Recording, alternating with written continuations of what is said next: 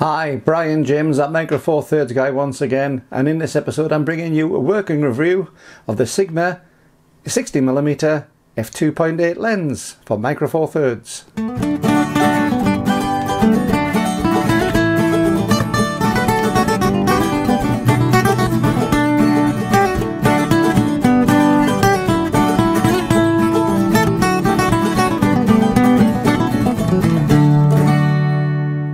Hi, Brian James at Micro Four Thirds Guy again, bringing you this time a review of the 60mm Sigma f2.8, beg your pardon, f2.8 prime lens for Micro Four Thirds cameras. This is the DN range of lenses, now discontinued, but it's one I've been asked for a couple of times because it's one I use quite often in headshots. I've never used it outside particularly, so I decided I was going to do a live review outside with this lens and see just how useful a 60mm lens on Micro Four Thirds is for outdoor shooting. Let's have a look at it.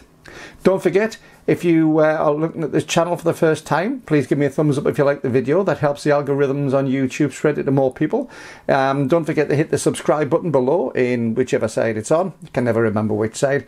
And if you hit the bell button, that will give you updates whenever I put out a new video. The other thing is as well, none of my equipment is sponsored on this. Everything I've got I've bought. So if you would like to try and help me keep this channel going with a small donation for a cup of coffee or something, you'll find there's a PayPal link below.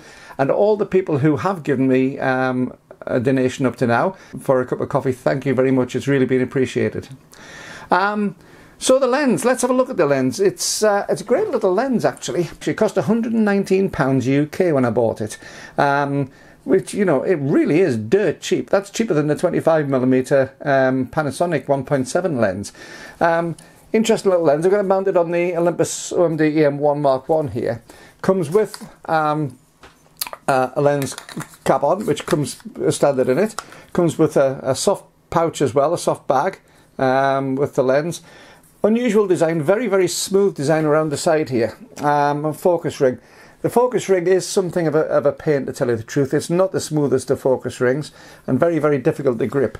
So if you wanted for predominantly manual focus, I would maybe suggest that it's not the ideal choice. Mounted on the camera, as I say, 60mm. Doesn't extend any further. That's as far as it goes. So it is quite a small, compact lens on this. Really, really useful. Metal mount. Metal body, or predominantly metal body with a bit of plastic on it. Unusual, it has a white dot to align it up, which is a bit strange when every other lens you've got is red. It tends to throw you a little bit. But overall, great little lens, absolutely superb. Now, I've used this quite a lot on headshots when I really want to do a tight headshot. If I want to do something for LinkedIn or Instagram for somebody, I tend to, for most of my portrait work, I do tend to use the 45mm Olympus f1.8 lens. I find that fabulous, and even smaller than that. But with this, I find this really, really useful. The f2.8 isn't a problem for me because having such a long focal length, equivalent on a 35mm or a full frame camera to a 120mm insofar as its angle of field, the f2.8 I find is perfectly useful because with that long lens you can get really quite a good separation anyway. You don't have to go to silly f-stops to be able to get a decent out of focus background. But this was something a little bit different. I decided I was going to do an outdoor review of this. And as I say, it's an unusual lens, this. Most outdoor shooting I tend to be doing on the 17 or the 25mm lens. But going out with a 60mm lens in the middle of town is an unusual size. It's quite a long lens. And we'll have a look at some of the shots. What I did find was it was great if you want to try and do shots where you're taking abstracts of something. You want to pull something out in an abstract sort of format from the main shot, and I found that very, very good. So let's have a little look. I just took a quick wander around Carlisle. These reviews, by the way, if I do reviews, I don't do all the high-tech, techie sort of stuff where you go into it with grids and all sorts of things. I look at what I can see, because as a photographer, that's what I'm actually selling, is what people can see, not what's perceived or what's down in a lab report. So I tend to do reviews on equipment for both for camera and also for what I buy, insofar as what I consider to be a useful lens. So let's have a look at this. First stop on this was Carlisle Airport, and we had a look at the Vulcan bomber XJ823. Now it's worth saying that on this I was probably a good couple of 100 meters away from this aircraft, and even then I found it difficult to get it all in frame. I've chopped the wing off on one side. I was a good couple of 100 meters away on the road, just to be able to get this in. It is a big aircraft, obviously, but at the same time, with that 60mm focal length, or 120 equivalent, you really are very, very zoomed in. It's a mid-range zoom lens, but it's on the high side of the mid-range before you get onto the real long zooms. What I did find is the detail's fantastic on this. The colour rendition, I tried it on both the Olympus OMD EM1 and the Lumix GX8, and also the G9. And what I found was on all of them, I got very, very similar results. The Lumix did tend to be a little bit more intense, a little bit more saturated on the colours.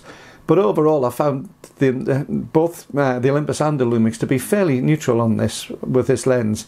This was taken on the Olympus. Most of them are taken on the Olympus unless I say otherwise. But equally, I could have done this review on either of the Lumix cameras, and it would have came out pretty much the same on this. So I didn't really differentiate. And also, because this is a Sigma lens, you have no in-camera alterations for it. So normally, if you put a Lumix lens onto a Lumix camera, it will do certain optical changes on the camera, on the lens, because it knows about that lens and the software. Because this is a third-party Sigma, you basically what you see is what you get. That did worry me a little bit at first, because you don't have the lens correction, but in actual fact I've never noticed a problem on it. On this I don't get any chromatic aberration at all, and I've really got very little in the way of any distortions either, so it's really matched well. So looking at this, we've got two shots of the aircraft here, as you can see, and you'll find that what I did find is almost entirely over the whole view I've got a really good sharpness. Now, I didn't do this fully open at 2.8. Something like this I usually wouldn't. This was shot at f4. The reason I don't shoot wide open on this is because I do actually want something of a depth of field. But what I have done is, in the past when I have been shooting portraits at 2.8, I found that there is a very, very slight softening towards the corners, but almost imperceptible. So in reality, I would say for normal use, you've got sharpness right from the center to the outside, but certainly at f4, it's equal sharpness all over the whole display. So these were both taken at Solway Aviation Museum, from the road overlooking it, say from a couple of 100 meters away. I then went towards Carlisle, took this, again this is from the far side of the road to get a gateway, and again this is where the 60mm comes in as a very tight lens, and you're going to hear me saying this all the way through this review. The tightness of the lens in a town situation I found very, very limiting. But again, very, very rich in the colours. The only thing I've done on this is adjust on Lightroom the white balance basically, and the exposure slightly. So I've added no more intensity, I've had no sharpening, I've done nothing in the way of any saturation changes. It's literally at the camera. The only difference is a little bit of balancing out the whites, the shadows and the white balance and the exposure. The majority of the photographs you're going to get when you're using this are going to be very abstract. This is quite a big building, but I was at the far side of the street on this one, and again with the 60mm, this is what I was getting looking up. And what you do find with the 60mm, you do tend to be looking up an awful lot, because what's in front of you, you're getting half windows or whatever. So to get anything of interest, you do tend to be looking above the pavement level on street views. And even on this fairly big building, the clock tower is there, but even then, trying to get something which was useful from this was very difficult because of that very, very tight, very zoomed in focal length of 60mm. The detail, again, on things like the brickwork and the windows, the window frames, and on the clock face is superb. And some of the shots I'm going to show you in a few moments, I've got quite a zoom on them as well, and we'll be able to look at some of the detail we can get. Again, this is halfway across the street. Hotel, but again, just trying to see something of this. We're talking about mainly windows. We've got the flag beautifully in there, but nothing really else. So it really is good for abstract, but if you want overall buildings and things, forget it. It's not a street view lens in that respect. Very, very good even texture across the whole image there. We are tending to get, there's no real distortion on the bricks, which you wouldn't expect with a medium telephoto lens. You're well away from the normal distortion sort of lines. But great attention to detail. All the little bits of wire work are easy to be seen on there. The guy ropes for the flag, etc. Even the texture on the flag itself. One of the problems with being on YouTube, of course, is you've got compression, so you can't see all the detail that I've got on these original shots. But even the mildew on the flagpole really does stand out. And again, another abstract shot of the same building. Just trying to get something beyond that abstract, though, is difficult. And again, looking at ground level, I wasn't even getting a full window in because it was so close. This again is right away across the town. This is the tourist information in the old town hall. And again, they're looking at the detail. If you look into the corners as well as the centre, there's a huge amount of detail in there, and it tends to be equally sharp all over. Again, this was shot at f4. Let's just have a little look on this. This was quite a fast speed, I think. So f4 at a 200th of a second, ISO 200, and this was again shot on the Olympus OMD EM1 Mark 1, so 16 megapixel camera. Moving in front of the town hall, we've got the post box, and again the red of the post box and the brownish red of the brick colour really comes out on this. There's a lovely contrast in this lens, and again for the price, £119 UK. It wasn't an offer on that, but it was a general offer across the range. And these can be picked up. There was a few of them. There was a 19mm, a 38mm I believe, and also the 60mm. And this lens was produced not only for the Micro Four Thirds, but also was available in a Sony mount as well. So it could be used on APS-C lenses as well as the Micro Four Thirds. And that creates some interesting focal lengths when you go to Micro Four Thirds. These were pretty much set up for an APS-C camera to be really useful. But as I say, the 60mm gives a really good tight portrait shot if you're taking headshots on it. Again, the detail on this particular shot is superb. The evenness, the lack of distortion, the lack of pincushion distortion on this, or barrel distortion, it's totally devoid of any of that. And remember, as I say, there's no lens correction done in the camera on this. And Lightroom doesn't do lens correction on this because it sees it as a Micro Four Thirds and doesn't do lens correction. So this is literally as the lens sees it. Very, very good, very even. I love the colour saturation, I love the contrast, it just works really well. Standing back again, probably about 100 metres away, to be able to get anything of a useful shot onto this. But again, when you see a bigger vista on there, the lack of distortion really does give a pleasing view on this. Now, as I say, this is the DN range. It was available on both APS-C and Micro Four Thirds. But the useful thing for this is, whether you've got an APS-C camera or a Micro Four Thirds, it's a very, very small, neat lens. The big problem is when you first pick it up, it rattles. And I don't know if I can actually show you on this. I'll just take you off this view, bring it back to the camera. When it's off the camera, you may be able to hear the rattling, and that's the focus mechanism. It's a floating focus mechanism. It's a little bit disconcerting at first. The beauty is when you switch it on and put power onto it, on the camera it does rattle.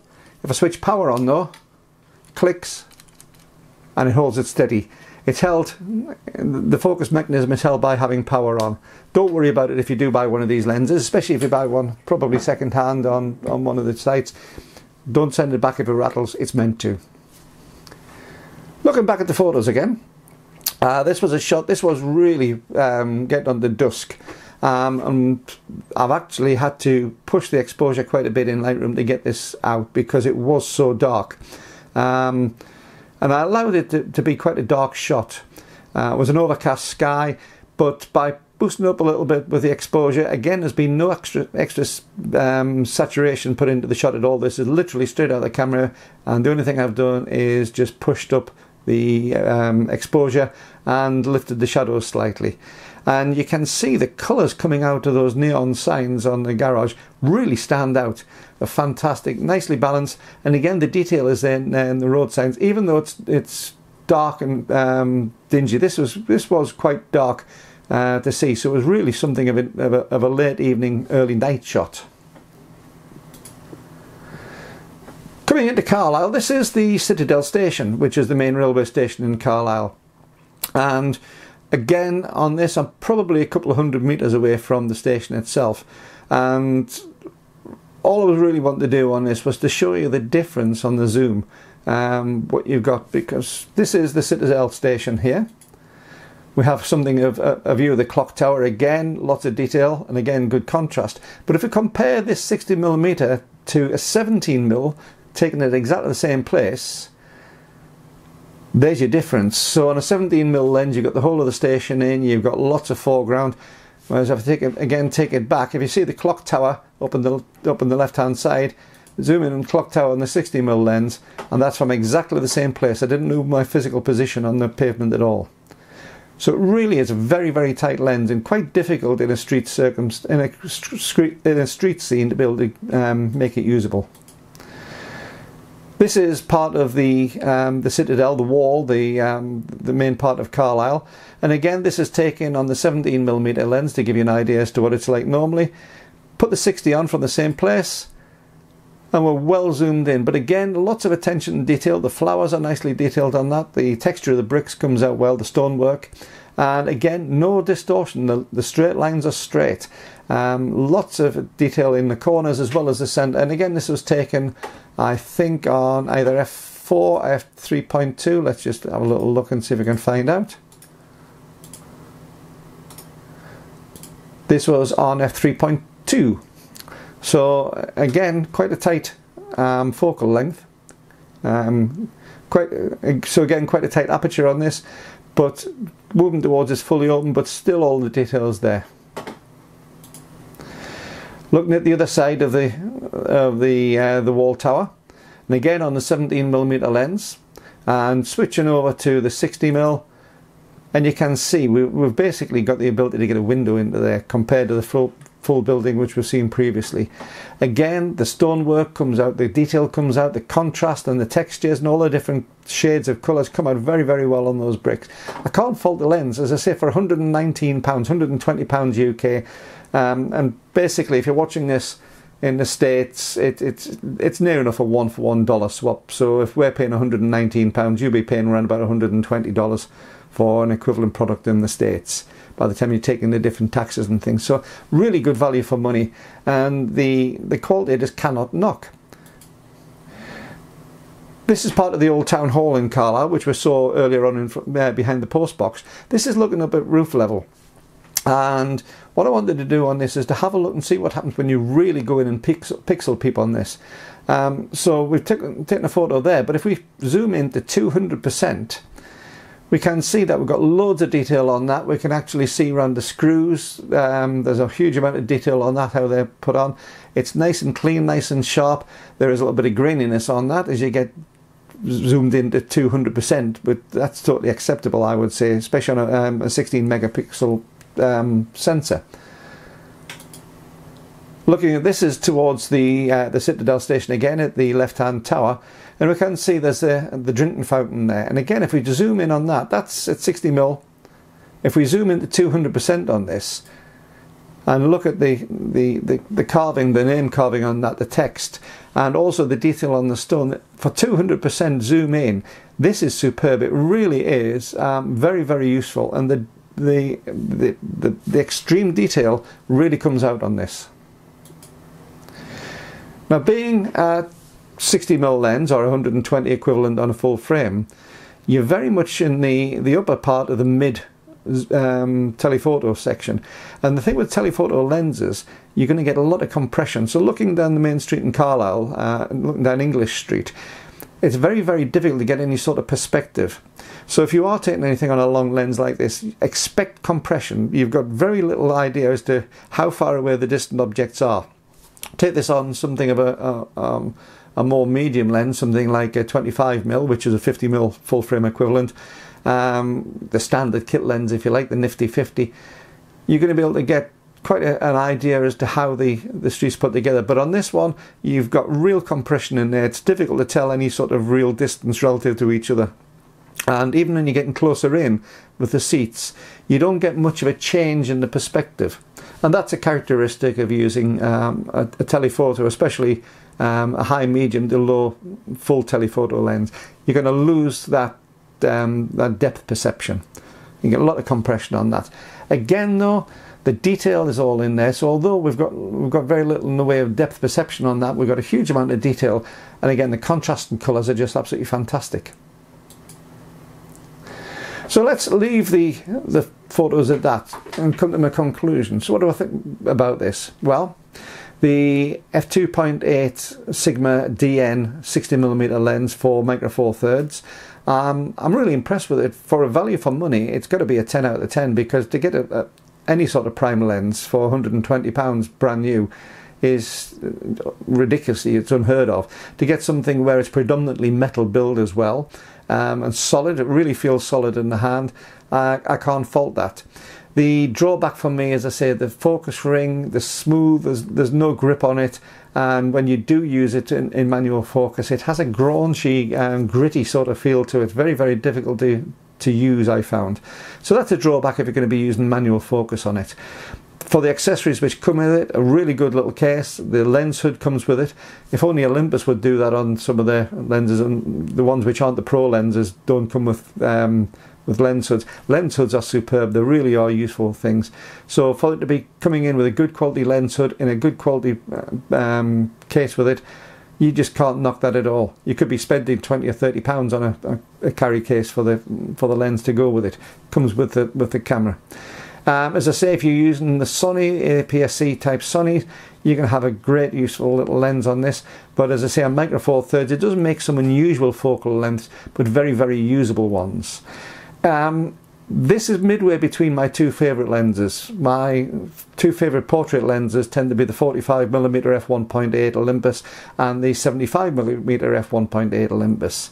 Would I swap it for this one for either of those? No, they tend to be the focal lengths alike. But what I do like about this is it's not a million miles away from the quality of the 75mm Olympus. It really is sharp. The 75mm I don't think there's anything on the market which beats it, but you do pay a premium for that. It's not a cheap lens.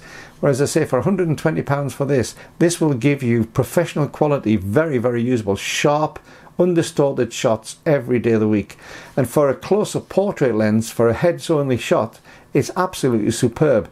It keeps you, it's a good focal length because you are just close enough to be able to do the tight head shots without being too far away to lose that personal touch. In the sort of shoot that I've been doing in this video though, not really my style. I found it very, very difficult to use on the streets just purely because of the focal length itself. I do find using something akin to the 17mm or the 25mm an awful lot more useful for street use. So I find this is far too tight for most circumstances. If you're going to be doing something though for vehicle movements, if you're going to be doing something of motor racing, I think this is a great lens for motor racing if you're close to the track. It's manageable, whereas some of the long telephoto lenses that you've got become rather ungainly. This is nice and manageable. It's got enough detail in what you've got to be able to really zoom in if you want to do digital zooming afterwards, so you can crop well in the post-production results and know that you're going to get a good quality image on it. So my recommendation, if you can find one of these, the 60mm DN Sigma f2.8 lens, buy it. It's well worth it. So once again, this is Brian James at Micro Four Thirds guy signing off. And if you've enjoyed this video, give me a big thumbs up. It makes YouTube's algorithms spread this to more people so that they can see the video. If you've enjoyed it as well, please hit the subscribe button. I'm up at, I'm doing this, over 800 subscribers, and every one of you I really do appreciate, so thank you. Now I'm not sponsored for this video, I'm not even monetized on this video, so everything I have on here I bought myself. So if you can help me by buying me a cup of coffee, you'll find there's a PayPal link below, really would appreciate that. Till the next time, this is Brian James signing off, saying thanks very much for watching, enjoy your photography, bye bye.